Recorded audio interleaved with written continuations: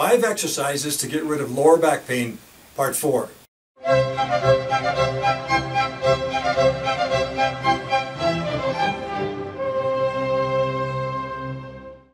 Hi, my name is Olaf, and today we're going to stretch our abductors.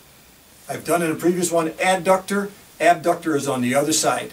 And what that muscle does is it literally pulls your leg in this direction. And in order to stretch it, you have to go over the center line and you have to go in this direction.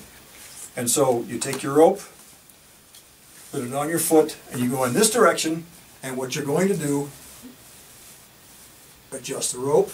Everyone has different size quads.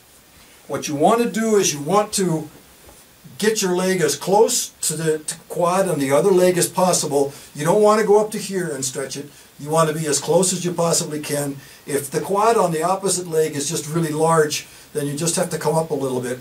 But basically what you're doing is you're doing this stretch right here. You're pulling it across the center line. Basically, see how this is? I have my legs crossed. You're basically going in that direction. And then this is neutral. So you go 1 and 2 and you let it go. 1 and 2 and you let it go. 1 and 2 and you let it go. And you're going to feel something in here. This is sinuous or fibrous tissue. Basically the muscle is just right in here. There's fibrous tissue all the way along here, and you want to loosen that up some. And you hold it for 2 seconds, feel good hurt, and you let it go. Hold it for 2 seconds, feel good hurt, and you let it go.